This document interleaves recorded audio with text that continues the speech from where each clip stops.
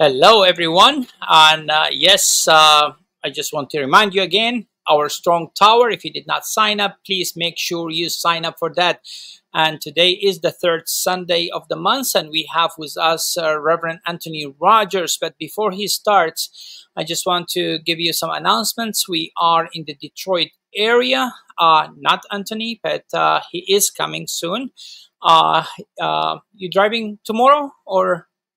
Yeah, tomorrow evening. You want everybody to know I'm on the road so they can intercept me? No. May the Lord protect you, brother. Uh, uh, yes, we are in the Detroit area. We have a full schedule of outreaches, and yes, we would love to see you if you are locally here. Join us and training, VBS, door-to-door outreach, and also the festival outreach. We rented a big tent where we're going to be at the festival in Detroit area. Thousands of Arabs and Muslims will be there. And last year we have a wonderful time. Please pray for us. We need your prayers. And if you need to know more details, please don't hesitate to text message me. My cell phone number is in the website. And we would love to see you if you are able to come and join us. You have to be a born-again Christian. You have to be a team player, that you're willing to work under other authorities and willing to work with each other for the way that we are doing it is to reach out to Muslims one-on-one. I love reaching Muslims online, and that's why we are training people online to reach out to Muslims. But when we are facing Muslims face to face, it's not about the YouTube, it's not about the internet, it's about reaching that individual in front of us. And no matter what opportunities can give us online to have this footage, we prefer not. We had so many outreaches during the year, but we prefer not to put these videos online because of the sake of the gospel, because we want to see these people turning around and following Jesus as the Lord and Savior. I'm not saying that if you don't put it on, we put it online, we are not going to use it with other people's lives. Yes, absolutely. Other Muslims can listen to it and can come to Christ as well. But when we are in a mission trip, our purpose, we are there is to reach that individuals that we're going to face-to-face talk to. And please pray for us, and may God use us in a powerful way. We're going to be getting a lot of gospel material out and conversations and engaging in debates with them. But the only one can change the heart is the work of the Holy Spirit, is God drawing them to himself. It's not us. That's why we need your prayers. Reverend Anthony, today is a very interesting topic. What is it? Oops, sorry, I had myself muted. No problem. Yeah, so I have the title on my page. It's on Samuel Zwemer. Today will be an introduction to the life and works of the great missionary Samuel Zwemer. I'll explain more where I intend to go with this at the end, but for now, that's the basic idea. Looking at one of the great missionary giants of the past towards the Muslims. Awesome. I'm sure every one of you knows Anthony, but Anthony, if someone doesn't know you, is in our channel. I know we are live in your channel as well. How can they? What is your channel? Anthony my channel is just under my name, Anthony Rogers. On the channel, I sometimes discuss Islam. Of course, every third Sunday, these episodes go up on my channel, as you just mentioned, and sometimes I put other things, but most of the time on my channel, I'm usually just expounding on some passage of scripture or looking at some biblical doctrine. Maybe here and there, I've got a debate. In fact, just the other day, I did a debate on the deity of Christ, which will probably go on the channel at some point. So the channel is not limited to Islam. And part of that is precisely because I'm aiming to inform Christians and build them up so they can be better servants of Christ, not only to Muslims, but to others. but also because when we evangelize Muslims, the goal is not in the name of the nature of the case. The name is to evangelize, right? And so we're not only refuting Islam, we're proclaiming Christ to them. We want to see them come to the Lord Jesus. At the end of the day, if we tear down Islam, but we don't present Christ to them, then we've not done our Christian duty. Absolutely. Absolutely. It's always awesome to have you with us, brother. Thank you so much for joining us. And it is yours. If you need anything, please holler. Okay, brother. Okay. Yeah. So a couple of weeks ago, I was speaking at a different conference up in Ohio. In fact, I just saw Elle here a moment ago. And I was at the church where they organized an event, and I was asked to preach on discipleship, the importance of it. And so I chose as my primary text the Great Commission, Matthew 28:18-20. That, of course, is the text where Jesus, consequent upon his resurrection, said, "All authority has been given to me in heaven and on earth. Go therefore and make disciples of all nations, baptizing them into the name of the Father and of the Son and of the Holy Spirit, teaching them to observe whatsoever things I've commanded you. And lo, I'm with you always, even to the end of the age." So the central command there of Jesus, issued on his absolute authority. Remember, all authority in heaven and on earth has been given to me. The central command is to go and make disciples, which presupposes, it's a package deal, it presupposes that the gospel has been preached and that people have been convicted and converted. The Apostle Paul tells us in Romans 10, faith comes by hearing, and hearing by the word of God. So faith is alien to us, according to Paul. It's not natural to us. It comes. Faith comes. It's a gift from God. Ephesians 2:8-10, Philippians 1:29. Numerous texts speak to this. Faith being a gift is something that comes to us, and the means that God uses to work faith in the heart is the preaching of the gospel. So through the preaching of the word, God brings people to himself, and through that same word being preached and taught, people are built up and made disciples of the Lord Jesus. They come to do all that he commanded. And the great assurance there in that text is that Jesus is with us. This is a momentous task, not one that any individual or even any group, even throughout multiple generations, could hope to fulfill, were it not for that promise of Christ annexed to the command. This promise being added or annexed to the command assures us of success. And so I preached on that text a couple of weeks ago, and it also, these are all providential things. I didn't determine to address that topic. I was asked to address it. But I also am concluding at a church that I'm preaching at in an interim period there without a pastor. So I've been preaching for a while there, and I'm concluding one book and deciding on where I'm going to go from here. And I decided to start preaching through the book of Acts. And so today was the first day. I kind of broached it. I'm not quite finished with the other book, but I broached it just to whet their appetites. And I looked at the first 8 verses of the book of Acts. And of course, the whole thing is about how Jesus is going to pour out the Spirit upon his church, and that is going to enable them to go and preach the gospel and make disciples among all nations. In fact, Luke reminds the readers of what he said at the beginning of his gospel when he, on the lips of John the Baptist, tells us that the baptism of John was a preparatory baptism, and it pointed to the greater individual, Jesus, greater than John, and the greater work that he was going to accomplish. John the Baptist said, I baptize you with water, but one's coming after me whose sandals I'm not worthy to untie. He will baptize you with the Holy Spirit and with fire.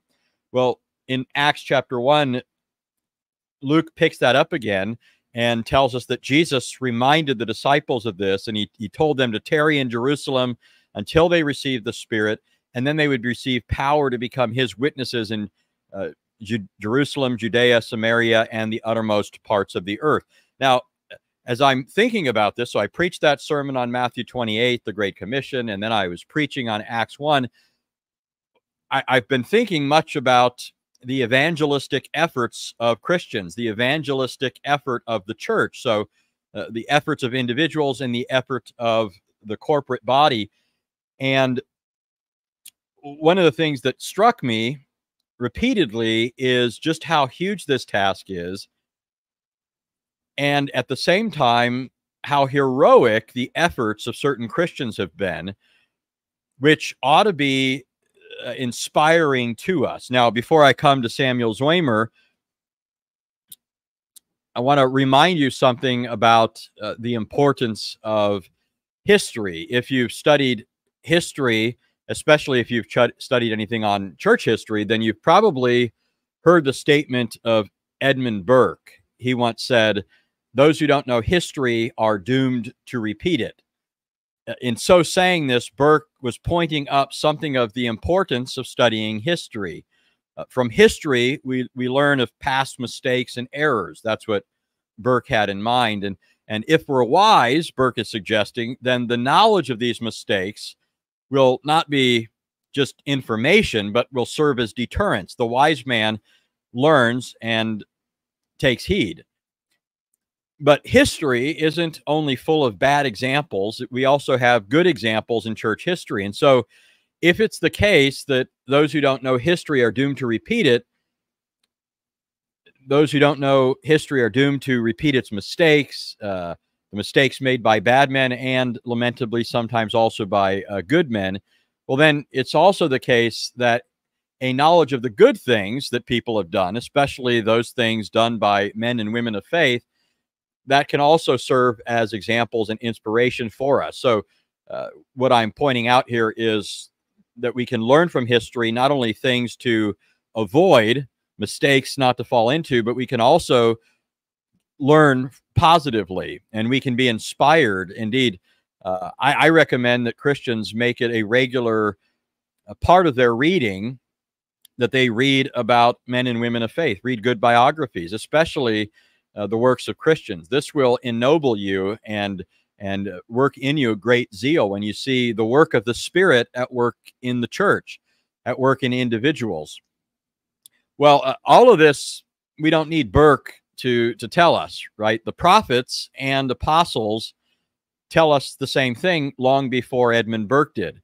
Scripture is replete with historical narrative, right? We have historical narrative in Genesis, in Exodus, in Numbers, in Deuteronomy, Joshua, Judges, Kings, many books of the Old Testament and also books of the New Testament. The Gospels, the book of Acts, even sometimes in the epistles, we get some narrative. So, for example, when Paul narrates what happened at Antioch when he faced off with Peter for not being a very good fake pope.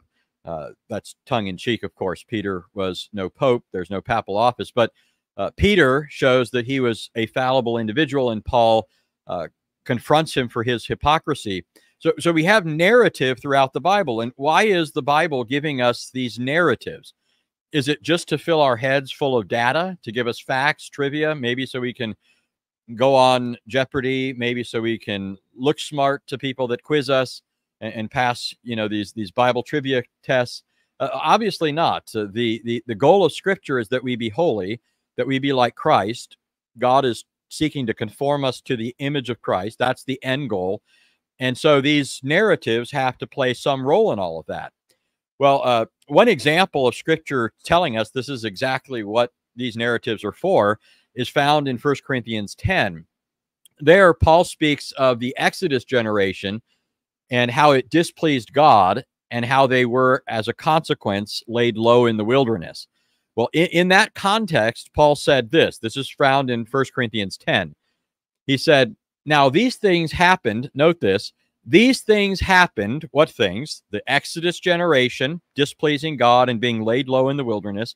"These things happened as examples for us, so that we would not crave evil things as they also craved. Do not be idolaters as some of them were." So yes, idolatry is forbidden in the New Testament, just like it was in the Old. The New hasn't changed that. It's not now the case, as some erroneous groups tell us, that because of the incarnation, you can now have idols and icons. Paul in the New Testament says that was an example to us, these people succumbing to idolatry and being laid low in the wilderness. Do not be idolaters as some of them were, as it is written, the people sat down to eat and drink and stood up to play. Nor let us act immorally as some of them did, and 23,000 fell in one day.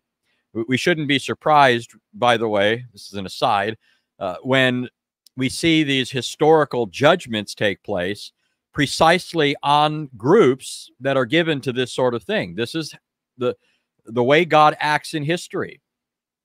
When people sin against him in a corporate way, it often brings about a swift judgment. So the author, the Apostle Paul says, don't let us act immorally as some of them did, and 23,000 fell in one day. Nor let us try the Lord as some of them did and were destroyed by the serpents. Nor grumble as some of them did and were destroyed by the destroyer. Now these things happened to them as an example, and they were written for our instruction, upon whom the end of the ages have come. So both in verse 6 and in verse 10, Paul tells us that all of this was given as an example for us. These things are there to instruct us. I'm reminded of Romans 4. You can check this out. I don't have it pulled up here, but in Romans 4, it tells us about the faith of Abraham, and it says that he believed God and it was credited to him as righteousness and so forth. And Paul, in the course of talking about Abraham's faith and so forth, said, this was not written for his sake alone, but for our sakes.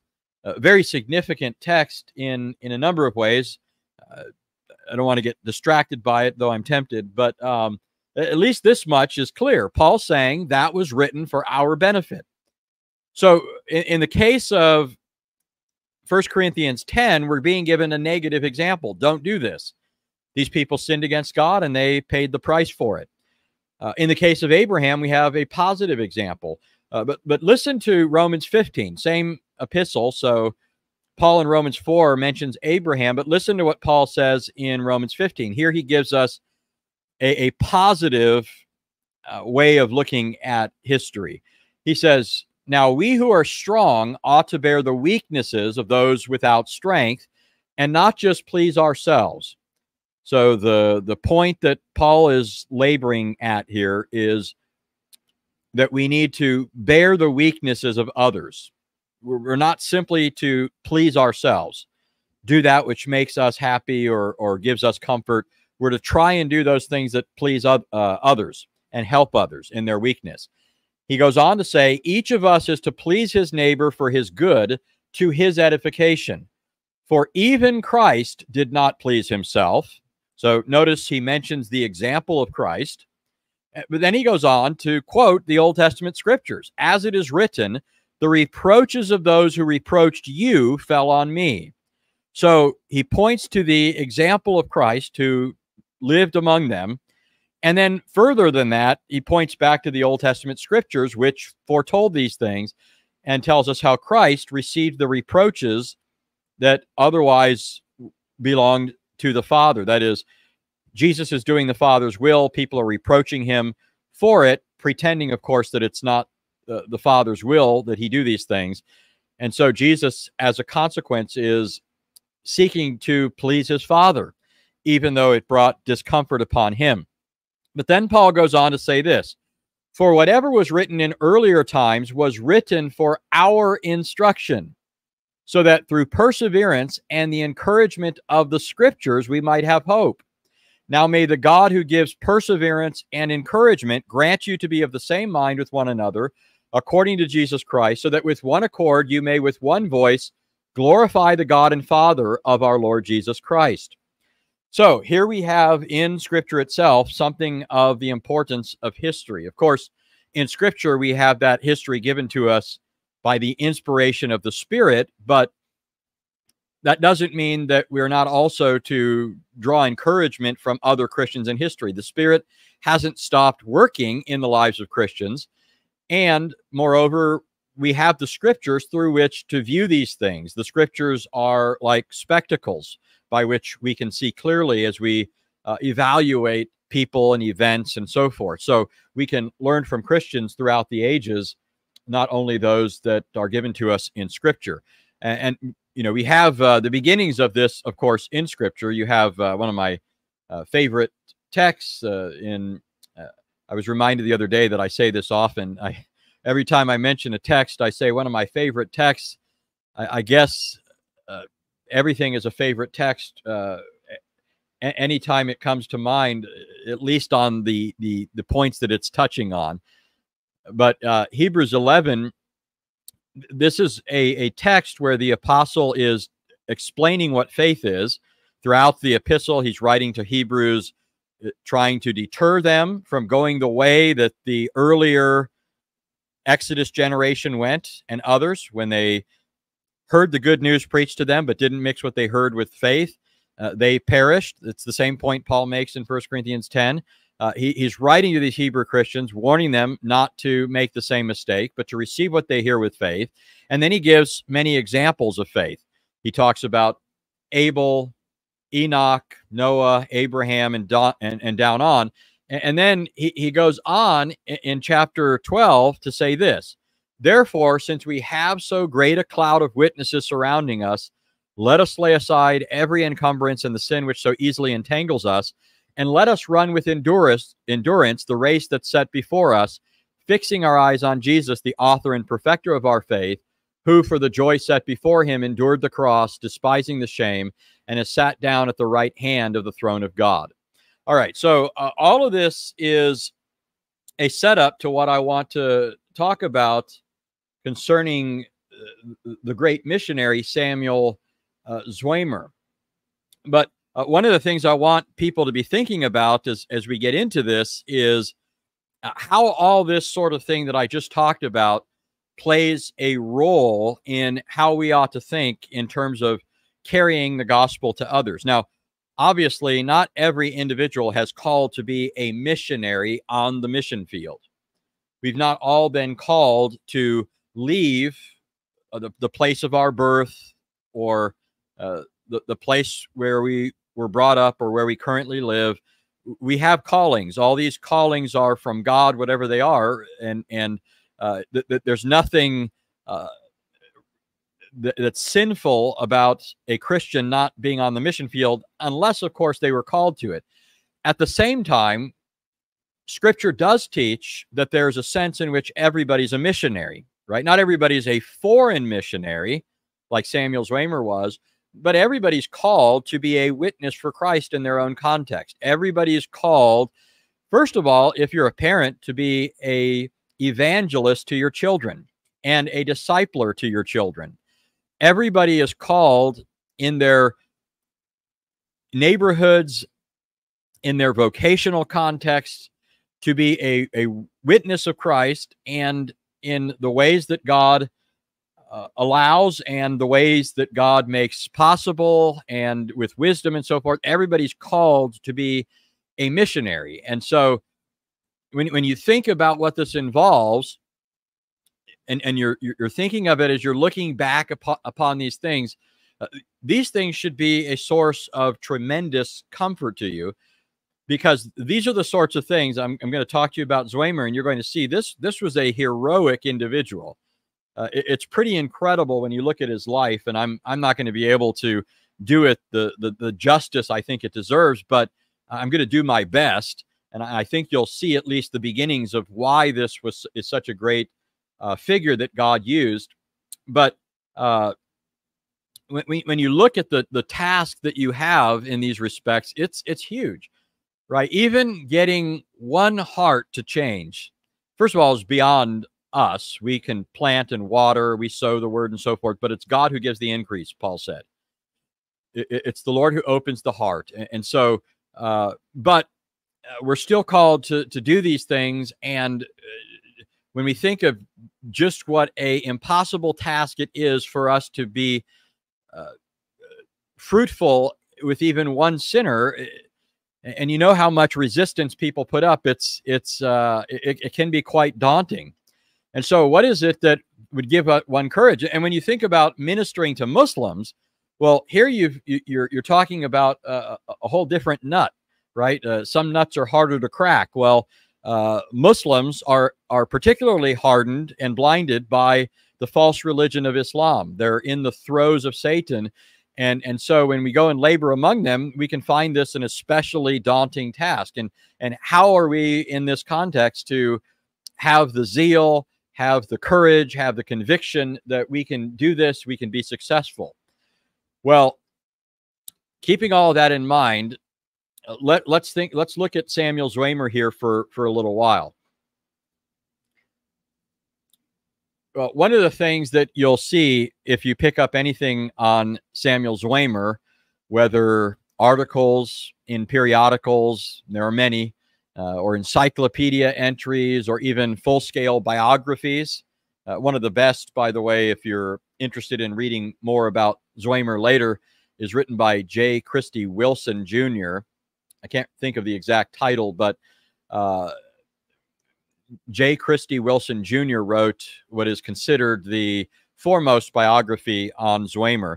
But one of the things that you'll see in all these different writings when people talk about Zwemer is that he's regarded as one of the greatest missionaries to Muslims, in fact, in all of history. But Kenneth Scott Latourette, who was one of the greatest historians of missionary activity and the expansion of the church in history, Kenneth Scott Latourette once said, "No one," this is a direct quote, "no one through all the centuries of Christian missions to Muslims has deserved better than Samuel Zwemer the designation of apostle to Islam."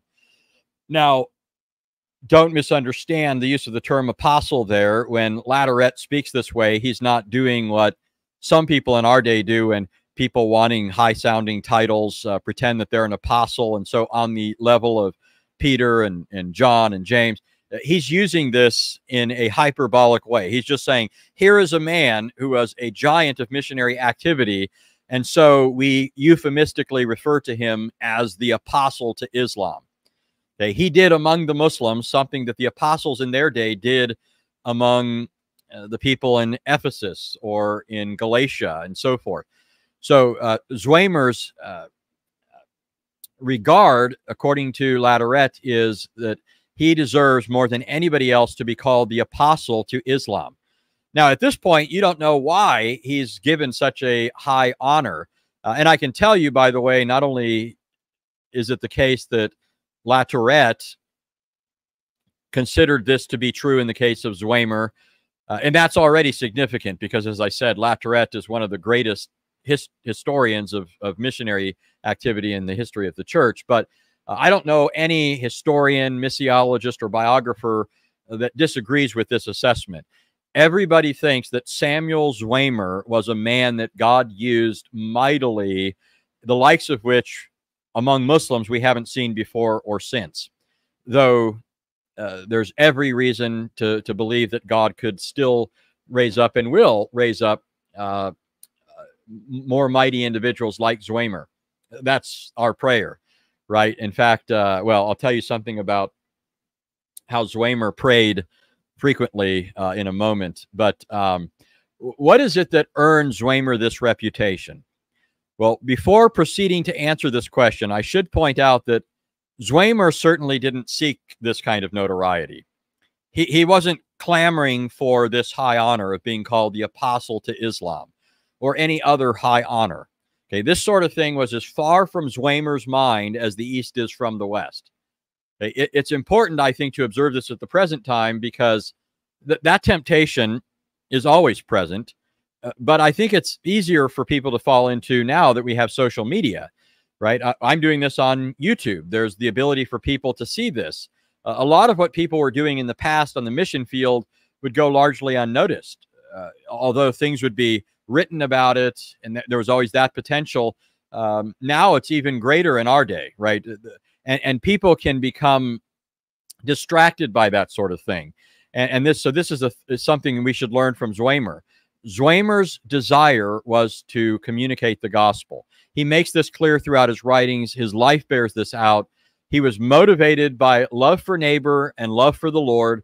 His goal was to bring Christ to sinners and glory to God. In fact, just to give you one bit of evidence for this, in his private journal, note his private journal, so this was something not intended for public notice, so you can be sure it reflects his genuine thoughts. This is what he wrote on March 17th in 1888. He said, "Oh, may my life in the future be one of usefulness. I have prayed that God would consecrate me to the work of foreign missions. May my only motive be his honor and glory. Oh, how much we," meaning fallen sinners, "seek our own glory instead of his." So Zwemer was praying to God and noting in his own private journal his desire to go out onto the foreign missions field, and that this would be his motive, to honor and glorify the Lord. And of course, subsumed under that, bring sinners to Christ, build up Christ's church, and so forth. But his highest goal was to bring glory to God. Now, there are many other things that Zwemer said in his journal that show you something of the spiritual character of the man. I'll read a few of these. This is from February 6th, 1888. He says George Mueller's life. So he's reflecting on, he's doing what we're doing now. We're reflecting on the life of Zwemer. He's reflecting on the life of George Mueller, another man used mightily by God. He said, George Mueller's life of trust makes one feel the power of prayer. Why can we not all live in that way? Much prayer brings us near to God. So he's saying Mueller was a man of prayer. May that be true of all of us. Much prayer brings us near to God. Later, in another entry, he says, my Bible reading today was in Isaiah. Oh, that I might be touched with a coal from the altar and be able to speak the gospel with power. He's reflecting on the vision of Isaiah in Isaiah 6 when he saw the Lord, and he's struck with the knowledge of his sinfulness and his pitiable condition, and he cries out in terror, and then the Lord has an angel touch his lips with a coal from the altar and proclaims him cleansed of his defilement. So Zwemer is praying for this to be true for him, not, again, for any fanfare, but so that he might be able to speak the gospel with power. Many other things can be seen in his journals that bespeak the character of the man, his piety, the fact that he was dedicated to prayer, the fact that he was dedicated to Bible reading. In fact, many of them are all about his Bible readings. March 17th, it says, read Romans. That's the only thing it says. Well, it does say, excellent logic, no book in the Bible like it. So that's a very brief entry. In another entry, he said, I have resolved to spend 1 hour each day from 12 to 1 in prayer and Bible reading. So that was one of his resolutions. Every day for at least an hour, amidst all of his labors and everything else. Not that he would only do it for an hour, but the point was, no matter what else is happening, at least this much will be certain. He will give at least 1 hour every day to reading and prayer. So he was a very godly man. In fact, he was raised in a godly home. This shows you something of the importance of providing a godly family, by the way. That's the first field of our evangelism, our missionary labors, is among our own family. Well, his family was, they were immigrants from the Netherlands, so they were Dutch Reformed. They came over here to America, and he was raised in a context where Bible reading was a regular thing. They read the Bible every day as a family at dinner and so forth. They sang hymns together. There was Bible memorization. There was prayer. There were all these things. These things conditioned his life. It was part of the atmosphere that he lived in. It was part of the air that he breathed.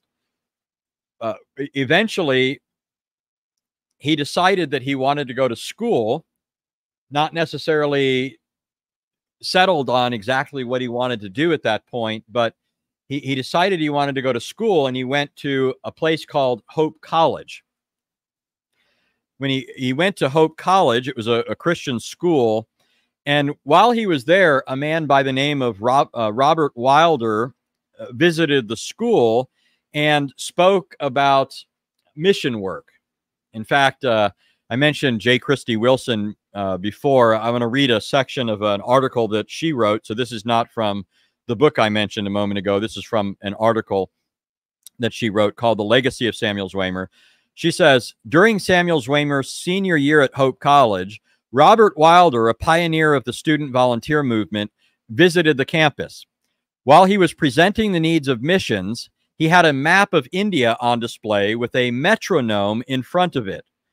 So a metronome.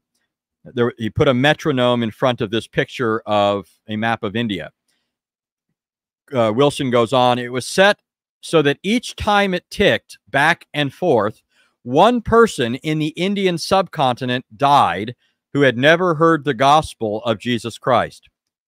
This so affected Samuel Zwemer that at the end of the message, he rushed forward and signed the decision card, which stated, not a decision to believe in Christ. He's been a believer from his youth. He's rushing forward and saying, God help me, I will become a foreign missionary. So imagine this picture, though. There's this man talking about the desperate need of missionaries in India and elsewhere, and he's got this metronome ticking back and forth. And so as you're listening to this man talk about the dire need of missionary labors, you're thinking, tick, tick, tick, died, died, died. How urgent this would impress upon you the need for missionary work. If you have a heart for the Lord and a heart for the lost, well, this is exactly what happened in the case of Samuel Zwemer. Well, the interesting thing is, though, that Zwemer, he didn't want to go just anywhere.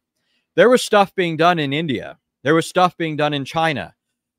Somehow it was put on his heart to go to the lands of Islam. These were known as the neglected land. Ever since the time of Raymond Lull, a missionary in the 13th century, the Islamic lands had been largely neglected. And I don't think there's much curiosity why. As I said, hard nut to crack. Muslims have not responded well to missionaries in history. Now, not that other lands have just thrown open their doors and said, come and evangelize us. But even in the midst of their persecution and so forth, they haven't been as typically and persistently and, just all around the board hostile to the message. There's been, even in the midst of persecution, there's great response in China, in India, and other places. So you see a lot of fruit coming from it. Well, all the missionary labors in the lands of Islam had proven pretty fruitless for the most part. And so people just kind of gave it up after Raymond Lull. Well, Zwemer looked at this and he thought, nothing doing. That's not an impossible nut to crack. Lo, I'm with you always to the end of the world, Jesus said. Zwemer had this in his mind, and Zwemer said, I'll go. And the interesting thing is, at the time, there were usually when people would be sent out on missions, they had to go through a missions board. So the churches had these missions boards that were responsible for looking at the work that was to be done, sort of surveying the situation, evaluating the man who would do it, evaluating their resources, how they could support this. And so they would assess the situation and decide if they were going to send this person. Well, at the time, nobody wanted to send people to the lands of Islam. And so Zwemer and other people that were in agreement with Zwemer about doing this, like Canteen and Spear and others, they met with opposition on the part of missions boards. And so this is like the first discouragement, if you will. Now, I'm not suggesting that Zwemer himself was inwardly discouraged. I don't know any evidence of that. But I mean outwardly, this is certainly the first occasion for him being discouraged. He wants to go to this land. The Lord has burdened him with this. And here he is receiving no support from Church Missions Board. the church missions boards. Well, here's what Zwemer said. This shows you the zeal of the man and the confidence of the man in God's overarching sovereignty. He said, if God calls you and no board will send you, then bore a hole through the board and go anyway. So this shows you something of the spirit of the man. If God calls you, then you go, no matter who fails to support you in it. Now, happily, as Zwemer showed himself to be tireless in these efforts, eventually missions boards caught up with him. And but before the missions boards did, Zwemer and others had to go around to individual churches and raise support for themselves. So I feel them, because I do labor among prisoners, and that means I have to go to churches and get them to support the work. Otherwise, I can't eat. My family can't eat. So I know what it's like to go to individual churches. Well, at Zwemer's time, it was the board that would normally decide this. And so having to go to the individual churches was not the ordinary way of doing things. But anyways, he does this. They raise up support, and they go out. And while on the mission field, all sorts of difficult things happen. I'm not even going to be able to scratch the surface on this, but one of the things that happens, just to give you one little idea of this, is he eventually gets married to an Australian Christian missionary who is also at work on the mission field as a nurse. He marries a lady, and they begin having children. And in 1904, while on the mission field in the Islamic world, two of their children, two young daughters, died from malaria within weeks of each other. One was 7 years old, and the other was 4. On the children's gravestone, Samuel and his wife, Amy, wrote the following words. So this is on the tombstones of their two daughters that they lost in infancy. Worthy is the lamb to receive riches. Again, this shows you the undaunting confidence of these people in the Lord Jesus Christ. Of course, they were racked by the loss of their children, but they knew they served a good Lord. They knew that they were doing in the world what he had called them to, and they knew that the loss to them of their children was no loss to Christ and to his church. They'd see their children again, and in fact, years later, when Zwemer looked back upon his, what I haven't mentioned yet, 50 years of missionary activity among Muslims. When he looked back upon those 50 years and all these things that happened to him in the course of it, he said, I'd do it all over again. I'd do it all over again in a heartbeat. I gave you one example of some of the hardship they faced. Here's something else. This is actually written by Robert Kaplan. He was a non-Christian, so it's interesting to read what he wrote about Zwemer. This is in his book called The Erebus.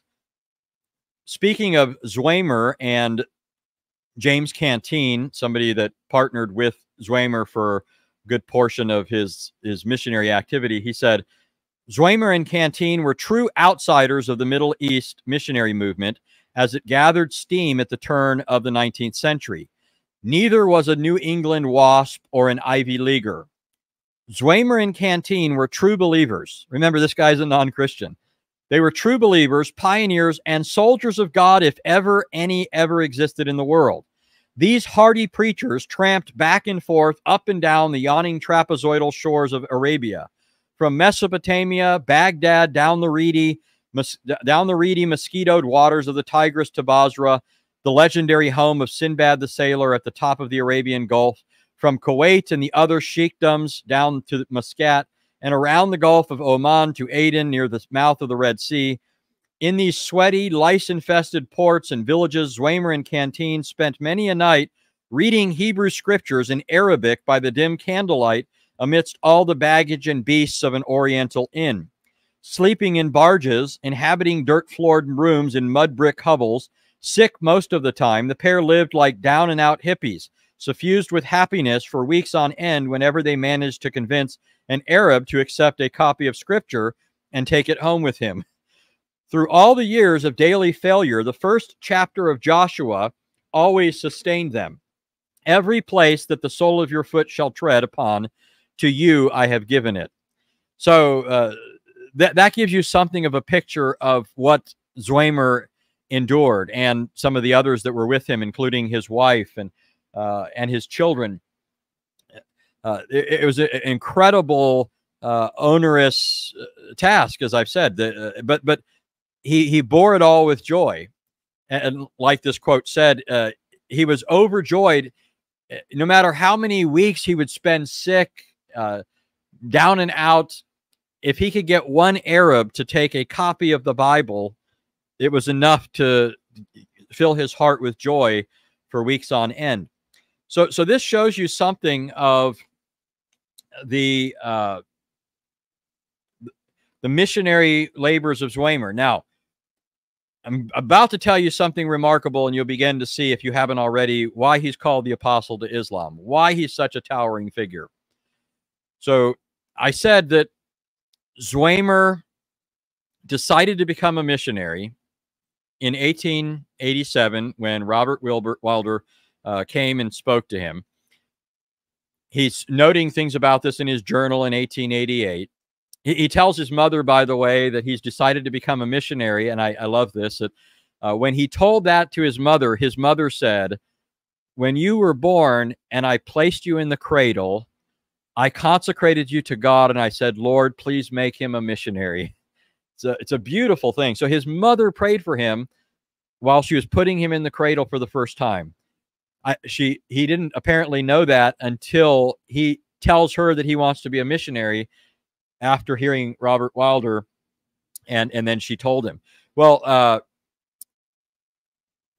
while he's out on the mission field, he's doing this for 50 years. He wrote a book a year on Christianity, the message of the gospel to Muslims, Islamic customs, Islamic errors, all sorts of things relevant to missionary work and everything else. A book a year. So he wrote 50+ books in his lifetime. He also eventually taught at Princeton Seminary about missions. But during that time, during the time that he was a missionary in all these Islamic places, Bahrain, Cairo, Egypt, all over the Islamic world, he would make these constant trips to America. Constant trips to America where he would speak at churches, speak at conferences, speak at missionary events, telling them about the need for missions in general, missions to Muslims in particular. He labored tirelessly. He didn't come here and rest. He continued his labors. Right when you'd expect him, coming from the malaria-infested worlds that he was inhabiting, the floors that he was sleeping on, he'd come here, he'd hit the ground running, and continue to labor here, and not simply bask in the comfort that America offered. He tirelessly tried to stir up people to go over there and do this. Well, so here's the thing. This will sound depressing for a moment. For all of Samuel Zwemer's efforts in the Islamic world for 50 years, the number of people reported to have come to Christ as a result of his preaching, catch this, 50 years. His daughters died during this time. His brother died as well, by the way, living in terrible conditions. For all of his labors, 50 years, only 12 or so people are reported to have come to Christ through his witness. How does a man keep up his witness for Christ in such circumstances? You have to be thinking, did the Lord call me to this? Is this something that I was really called to do? There seems to be little fruit of it. But Zwemer was a man convinced of his calling, and it never occurred to him that Christ didn't call him. It never occurred to him for any lasting amount of time. Zwemer worked tirelessly at great cost to himself. Well, now here's the remarkable thing. For all that, though Zwemer labored for 50 years at great loss to himself and only saw about a dozen people come to Christ, remember that Zwemer kept coming here and talking about Christ, and he was writing these books. Well, one of the things that this did is it sparked a flurry of missionary activity that was of seismic proportions. People began to flood onto the mission field. They began to flood into Islamic lands.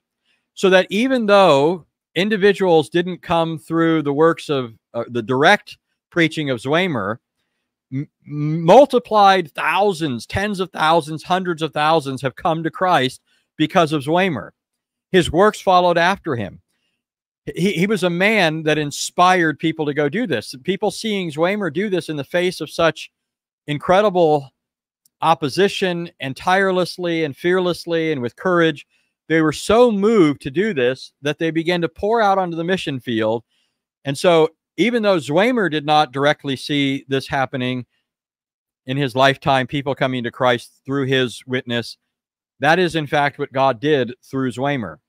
So that gives you something of an idea of just what a giant Zwemer was. Now, this is but an introduction. You can already tell that there's much more that can be said about Zwemer.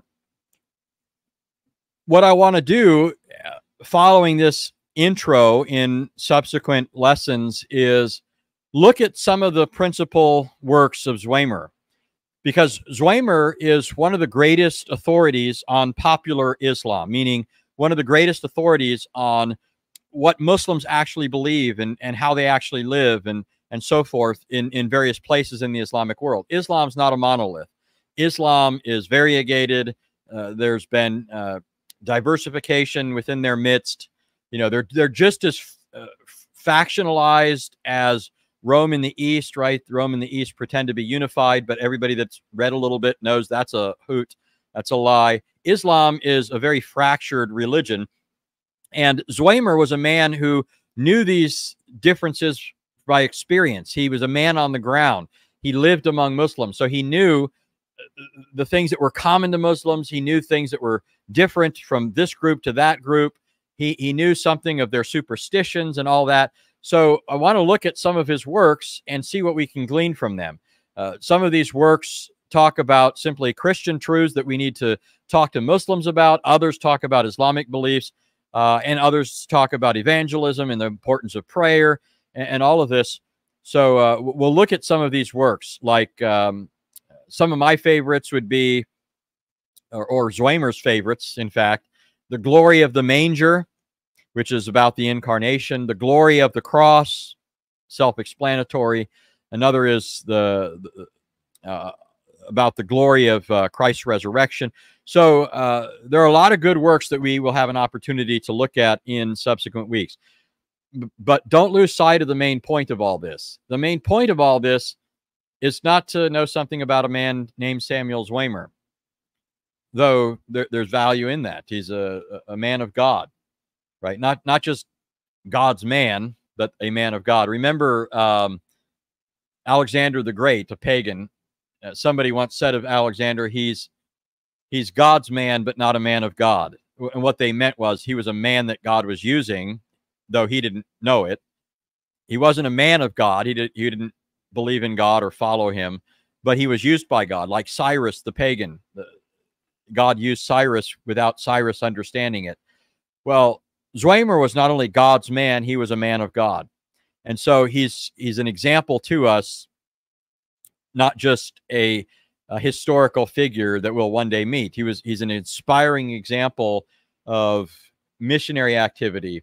And so let us keep that in mind as we continue to think about Zwemer and look at Zwemer in subsequent lessons. So I will conclude there with that. And here is George Saig. And you're muted. Usual. This is awesome. He has so many books, right? Where can we find these books? So you can go to the Samuel Zwemer Center online, but there's also on the Answering Islam website. So I should say, so there's so many books. Some are still in publication. They're still being published. Like they're still out there as books. You could buy them. but some of them are also online, even if they're not still being published. You can find some at Answering Islam. If you go to in the left column on Answering Islam, it'll have a selection that says individual authors. And if you go down to the bottom of that, as I recall, it'll say older authors. And there you'll find things by older Christians, including Zwemer. So you'll find a number of things there, but you can also find stuff at the, I'm trying to think, is it Samuel Zwemer Center? Yeah, it's the zwemercenter.com. Zwemercenter.com. There they have works by Zwemer. Yeah. I don't know if anyone left a question. I am trying to see. That's okay. They were inspired rather than provoked. You know, the questions did not arise in their mind. It was more, how can I be of service to Christ like Zwemer? That's awesome. We always do, brother. When we listen to you, and we're learning so much from you. Now, are you doing any debate soon? No. Any debate soon? Well, I haven't announced it on my channel, but there's no set date here yet. But I'm supposed to debate Roman Catholic Robert Sungenis. That'll probably be next year. We're going to be debating justification. So some people might remember that there was a kerfluffle a couple of years ago, an apostate from the gospel that used to work with us. In fact, he decided that Christ wasn't sufficient. He needed the merits of others and his own works and so forth. So he abandoned the gospel for that, and he decided to start attacking some of us. And at that time, I began to defend the gospel against those attacks. And I was supposed to debate his stand-in because he didn't think he was adequate to the task. He chose a stand-in to debate for him. But that guy kept changing his mind, saying something came up, he couldn't do it. And that went on for like a year. And I was saying during that whole time, neither of these men are the best representatives for the false gospel of Rome. I said, really, the person that ought to be doing it is somebody like Robert Sungenis. Robert Sungenis wrote a big, thick book on justification, against the gospel of justification. And it was one of the foremost works on justification from a Roman Catholic perspective in almost a century, as far as I can tell. And so he's really the guy that should be doing it, not those other guys that were pretending for a moment that they would do it, right? So anyways, I thought Robert Sungenis wasn't going to debate me on the topic because I had seen him say in the aftermath of some of this, he'd said he's getting past his period of debating, like he doesn't think he's going to debate anymore. But next thing I knew, he was doing debates, and I'm like, what happened? And I think maybe his health had improved. I think maybe he had a little lull in his health and thought maybe he was winding down, but then his health sprang back. That's how it appears to me. Anyways, he's been doing a bunch of debates. And so somebody mentioned the possibility to me, and I said, yeah, if you can get him to debate me on this, then let's do it. So Sungenis and I will eventually, Lord willing, be debating the gospel. That's awesome. I would love to see that. Maybe we can make it part of the conference that we've been doing every year on the Catholic Church. This would be really awesome to start the conference with a debate like that. I've been approaching Shabir Ali and also I don't know how many of you remember CL. He's supposed to came to Christ and then left. We asking him to debate. In the past, I asked him, and he saying no, he would not debate. But I'm hoping now he will be open more to debate. You know, it's interesting. I mean, it's not overly interesting, but a little. I was driving home from church today, and I thought maybe I'll listen to something on Zwemer. You know, I thought, why not stir me up or whatever? But the first thing that I found was a thing by CL on Zwemer. Wow. And it's funny. So I didn't end up listening to anything good on Zwemer. I heard C.L. Edwards, but it was kind of funny because, you know, even though he was reading something from Zwemer, he didn't reflect a great deal of awareness of what he was reading. He was reading it when he was supposed to be Christian, or no, as a Muslim. So it was more recent since his flight to Islam. I guess he was just looking for something to make content on. So he did this short video on Zwemer. And the funny thing is, so the work that he was reading used the word Muslim, and in his mind, so he says he goes, that's Zwemer. Zwemer's calling them Muslims, you know, like Zwemer is the one that did that. But what he doesn't realize is, first of all, Zwemer was fluent in Arabic, right? Zwemer went over to the Arab world and learned Arabic, and he lived in the Arab world for 50 years. He knew Arabic. He read the Bible in Arabic, not only Hebrew and Greek and so forth. He knew the language through and through. It's the translators of these works back in the early 1900s that are transliterating some of these terms into English in a way that sounds strange to those who speak Arabic, right? We say Muslim, not Muslim.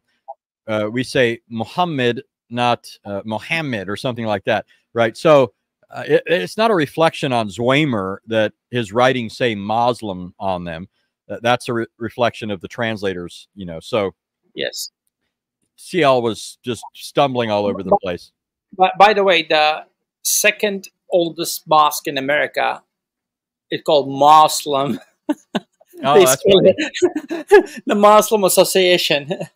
The second oldest mosque in America is in Dearborn, Michigan. We're going to be there, Lord willing, on Thursday for a discussion. But we have two questions. This is the first one.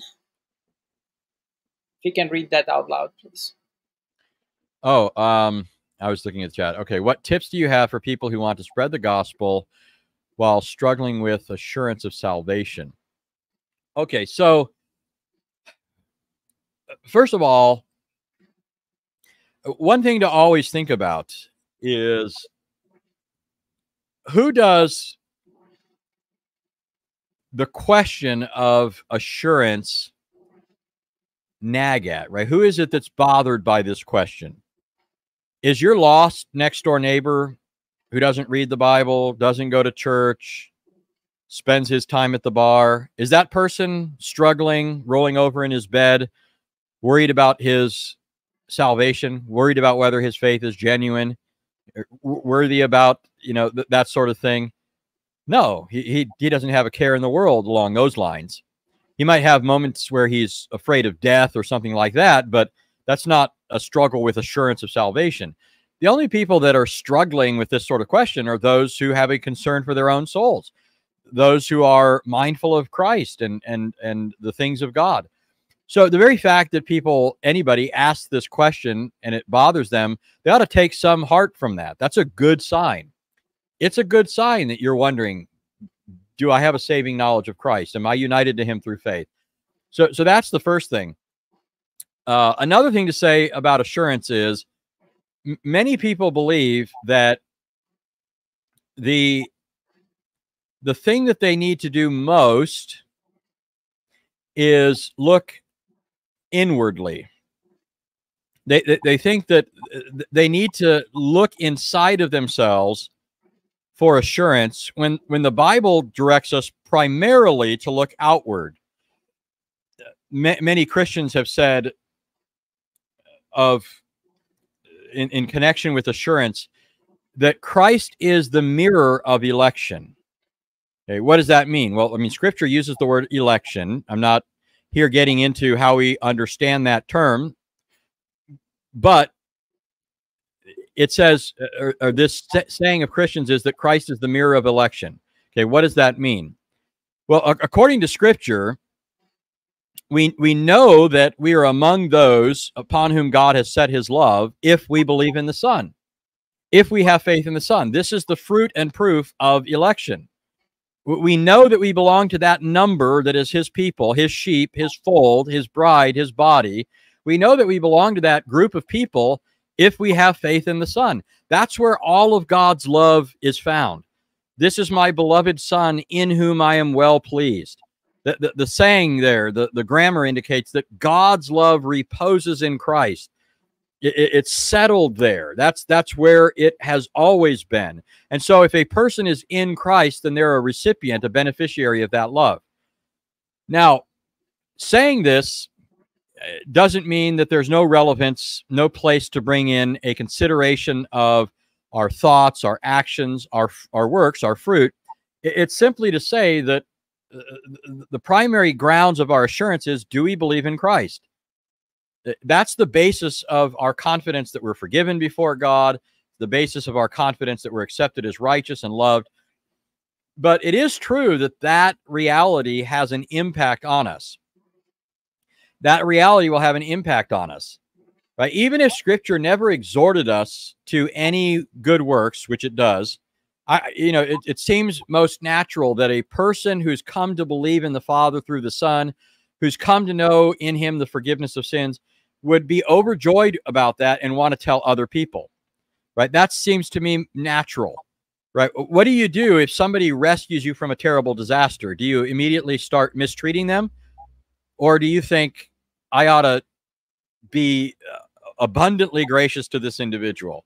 I owe my life to this individual. Well, that's just a most natural thing. And so just spontaneously, it would seem this sort of thing should well up within us.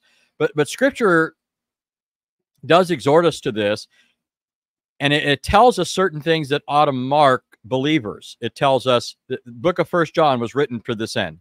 The book of 1 John was written so that we may know that we have eternal life. So, well, John's gospel was written to assure us that we have life in the Son, but his first epistle was written to assure us that our faith is genuine. So give us assurance that our faith is in him, and so that through him we have life. And so what sorts of things does John talk about? Well, he talks about having correct belief about Christ. If people believe rightly in Christ, that he's become incarnate, that he's been manifested among us, he was with the Father, he's been manifested to us. If people believe he's come in the flesh, these sorts of things, that orthodoxy is a testimony to the genuineness of their faith. He says that a person who has true faith will be marked by a love for the brethren. He'll love other believers. He won't be characterized by hatred and hostility towards fellow Christians, not to mention fellow image bearers. He will be somebody who seeks to serve Christ, walks in the light, keeps his commandments. But at the same time, and here's why it's important to begin with looking to Christ as the foundation ultimately of this, and not simply to the fruits, even though those play a role. Even within all of this talk where John talks about these good works, John says that the believer can sin. And what marks a believer then is not sinlessness. That shouldn't be an occasion to doubt your salvation. What would be an occasion to doubt your salvation is if you don't have this other mark that John talks about, which is confession of sin when you sin. Paul says, if any man says he's without sin, he's a liar. The truth isn't in him. So sin doesn't disprove your being in Christ. It's failure to confess it. He says, if we sin, we have an advocate with the Father, right? If we confess our sins, he's faithful and just to forgive us our sins and cleanse us from all unrighteousness. So sin is not a disproof of our belonging to Christ. The failure to repent of it and ask for cleansing is. So this is how the Bible communicates assurance to us in these ways. Foundationally looking to Christ, but then also in a secondary way, recognizing that there are certain fruits of his grace in our lives, tempered by this observation that they're not sinless lives. Now, how does this connect with preaching the gospel? Well, for one, I would say that the more you gain confidence in this, the more exuberant you're going to be in your evangelism. So there's something of a cart and horse thing here. At the same time, I wouldn't say that you should wait until you have this well-founded assurance before you witness of Christ. Sometimes it's through these means that God works assurance in us, right? This can be the very thing that God uses to encourage you. I have no greater moments of joy in my life than when I'm telling others about Christ.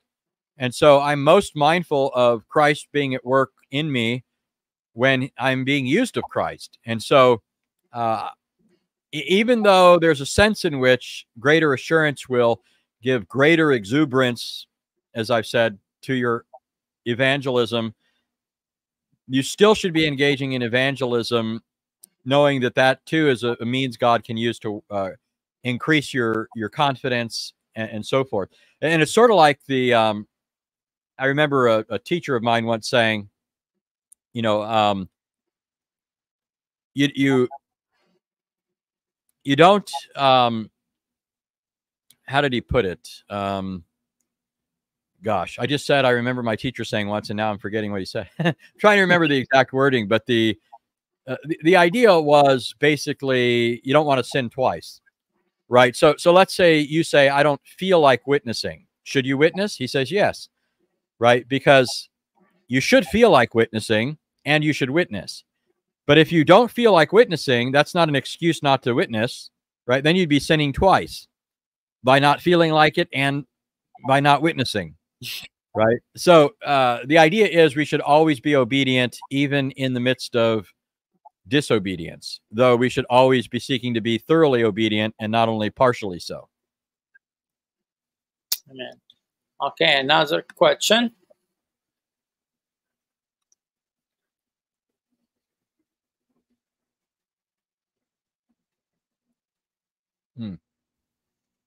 I forgot you wanted me to read these. So Jesus says, why do you call me good? There's none good but God. Job is also described as a good man. What's the difference if a Muslim asks me to explain? Okay, so we use the word good in our own context in a variety of ways. I often think about how strange it is that people fall apart when they read the Bible, but they don't in ordinary discourse. And I don't just mean, you know, the questioner here, but I mean myself and others. Often, you know, you see this word used in the Bible and suddenly it's like we forget how words can have different shades of meaning, different nuance. There's a range of things that come within the scope of a word. Well, just think of how the English word good is used, right? If I say, I got this really good knife the other day. Well, what I mean by a good knife in this context is it is a effective tool for cutting things.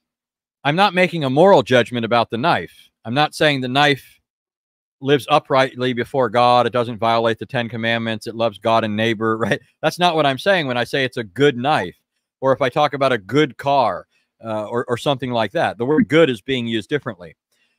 Well, it's also true that we can use words in relative ways or in more absolute ways. If I say that, well, if the author of Scripture says that Job was a good man, we know that doesn't mean absolutely good. Number one, because as Jesus said, only God is good in that sense. He means it in the absolute sense. And how do I know that? Well, if you look at Job, what is Job doing in the first 2 chapters, among other things? He's offering sacrifices. Part of what defines Job as a righteous man is the fact that he was mindful of sin, his own and that of his children. And so he would offer sacrifices. Why do you offer sacrifices? Because you're a sinner, right? So Job was a righteous man because he knew that he wasn't perfect. He knew he needed a savior. And how do people address this under the old covenant? They make sacrifices. They repent towards God and so forth. So Job's goodness is not absolute, though it was a real goodness, because there's another sense in which we can distinguish. I can call my non-believing next door neighbor good in a civic sense, but not in a spiritual sense. But what do I mean by that? Well, in a civic sense, I just mean in the sense of society, civil society. he might be a good guy to live next door to. He'll help me if I have a problem. If one of my pipes burst, he'll help me fix it. He's not going to steal my car, right? I can count on my neighbor like that, even though he's not a believer. Not everybody's like that. There could be other neighbors you wouldn't want to have. But my neighbor, for all that, if he's not a believer, is not spiritually good. In order for someone to be spiritually good, or for their actions to be good, it needs to have certain things to be, true of it. First of all, the good work needs to proceed from a good heart, from a clean heart. Remember, Jesus said, a bad tree can't bear bad fruit. A good tree bears good fruit. And he says, in order for a bad tree to bear good fruit, the tree must first be made good. He's talking about the heart. You have to go to the root of the matter, address the heart. Once the heart is good, then it can produce good fruit. Out of the heart, Jesus said, come evil thoughts, adulteries, and all these things, right? So the heart has to be made good in order for good things to come out of it. So as good as my next door neighbor might be in his outward actions compared to others, before God, he's not good. He's not spiritually good because they don't proceed from a born-again heart. Moreover, a good work to be good has to proceed from the right motive. It has to be done in faith. Paul said, whatever's not done in faith is sin. It has to be done according to God's standard, not just because somebody thinks there's some other standard that he's to live up to. It has to be the standard God gave. And fourth, it has to be done for the glory of God. That has to be its goal.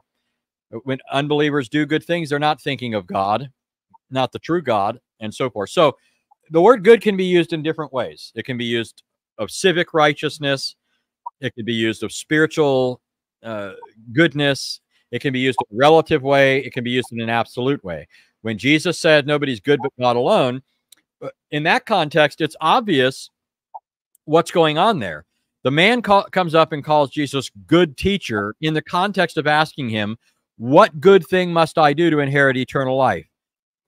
In this context, the relevant thing to point out to the man is, if you're thinking of achieving what's necessary before God, the goodness necessary, well, then we're talking about absolute goodness here, right? And in that sense, nobody's good but God alone. Now, when you read the whole context, it's clear that Jesus is also directing the man to think more deeply about who he is, who Jesus is, because eventually the man realizes with men this is impossible, but with God all things are possible. Jesus eventually tells the man that the only way he can have the goodness he needs to become Christ's follower, right? So Christ is putting himself in the place of God there. That's a longer study, but the basic point, though, relevant to your question, is that Jesus is saying that God is absolutely good, and these other texts that you see fall into other categories of goodness. Job was good in a relative sense. He was spiritually alive, did good things, but not sinless like God. And his whatever goodness he had was derived, not independent. Amen. I think that's it for questions. Then next month, you're going to continue the same subject, more into the life of Samuel Zwemer. Well, yeah. What I'll probably do is, I want to look at books of Zwemer. So the idea will be, like, he has a book called the Muslim Doctrine of God. So he's going to talk about what they teach about Allah, and we'll look at that, and that'll be an occasion to make other points maybe that Zwemer doesn't make. It's going to be like a catalyst for other comments and stuff. Awesome. And then other works after that. That's awesome. Remember, guys, if you can pray for us, the 23rd of this month till the 28th, we'll be having training on conference and going to the mosque, and also having door-to-door outreach. A few weeks ago, we were in the same area here in Detroit. We reached around 1,700 homes within a few days, and we're going to be doing the same this time. And also, we're going to be at the festival next weekend, Arabic Kaldani Festival. Thousands of Arabs will be there. A good number of Muslims will be there. And we have former Muslims with us and others at the festival. And as we sharing the gospel one-on-one with Muslims, please keep us in your prayers. And don't forget to sign up for our Strong Tower California. you have less than a week. The ticket's gonna go from $30 to $80. You have to get your tickets as soon as possible. Right now, we have 70% off, which make it $30. Then in August, beginning of August, going to be 20% off, making it $80. But at the door will be $100. We're going to have some of the best speakers. We have some new speakers that you did not meet before, but like Kamal Fahmy, I know him for almost 38 years. Wonderful man of God, got used to reach hundreds of thousands of Muslims across the Middle East and in Sudan. Also, we're having a brother from Nigeria. He's not in the list. He is a great apologist. I don't know if I'm sure a lot of you know Seasoned Apologetics. He is the leader of that YouTube channel. Wonderful brother in the Lord. He will be with us in person. Al-Fadi will be with us in person. Anthony will be with us in person. I'm sure that's good enough, guys. If Anthony is there, he should be there. Dr. J. Smith, Dan Brubaker coming again for the second time. Wow. Dr. Eddie Delcourt. So far, I think Dr. Eddie is the longest person that spoke at the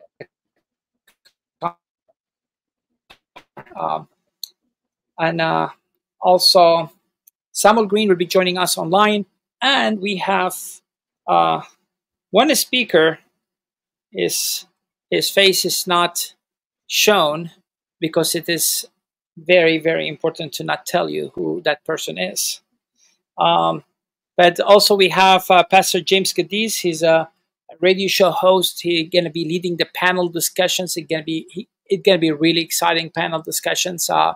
Not usually we deal with one on evangelism, one on apologetics, one on polemics. But this time it's going to be very, very different and exciting. We would love to see you with us. Please don't forget to sign up as soon as possible before it's too late. We'd love to see you with us if you're coming out of state, and if you are a born-again Christian and you're coming to the conference, let us know. We would love to arrange a place for you to stay as well. Reverend Anthony, thank you so much, brother, and I'm looking forward to see you tomorrow, Lord. Well, you're coming tomorrow, right?